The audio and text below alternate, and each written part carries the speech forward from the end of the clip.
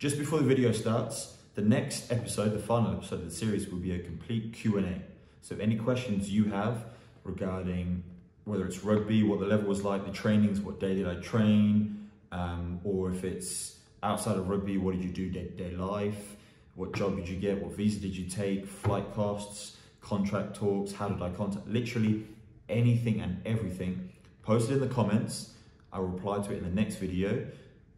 You can either do it right now or at the end of the video. There's a reminder at the end of the video. And yeah, post it in and I'll answer it. And I'll add in anything I feel you should know. So yeah, back to the video. Good morning, people, good morning. So, there's a home game, time for a home game. Not gonna be a long video, not much to show.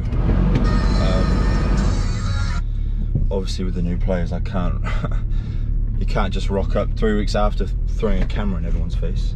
It's gonna stay, is that gonna stay? So yeah, anyway, home game against Marist Old Boys, I think they're called. A really strong team. They have an All Black in their team, Adam Thompson, he's front on the screen right now. So he's still kicking about 40 years old, which is amazing. That's one of the things I love about playing here. It's just incredible that the players you play against. Like they told me last season, they were playing in the semi-final. Carlos Spencer, you don't know who he is, you should do, was on the bench, which is mad. We've also been told that in a few weeks, Liam Messon is going to come play for us because he wants his 100th cap for Waikato, the rep team in the area, and in order to get in the team you have to play club rugby. So he's going to come to us and obviously, you know, he'll jump in the team and that'll be mad. Anyway, so I'm just travelling to the stadium now. We've got a kind of coffee meetup at 11:20, and then clap the bees out, watch the first half, and then start warming up for us. 2:45 PM kickoff. What else can I say? The weather was sunny. Since I've just gone in the car now, the rain has started to pop out, which is beautiful. Exactly what we don't want. Your boys jumping back in at 10 this weekend. First game I started off, came on at second half at 15. Coach said that it would be best, easier for me to get into the game so I can watch, see how the boys play, see the moves, as opposed to jumping straight in at 10 and, you know, just, it would be very hard to just get straight into that, especially with the change of game, how they play around it. It's not as structured. But that's for another video. I would have talked all about that. I've had many questions, what the comparison is. Second game, I played 15 up to 70 minutes and I played 10 of the last 10 minutes. And now this is the third game and I'm slotting in at 10. So yeah, obviously when I came over, we did a FaceTime and I was like, I'm a 12, I am a 12, that is my position. He was like, well, I think you should be over mine at 10, 12, 13. Obviously the Waikato, the rep team here, are looking for a 10.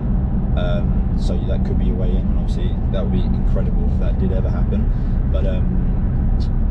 But yeah, I was open to jumping to 10. I saw what they kind of needed and missed, so I don't mind jumping in. Better than 15. And then 12's already there.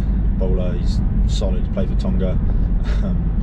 So yeah, there's no moving that guy.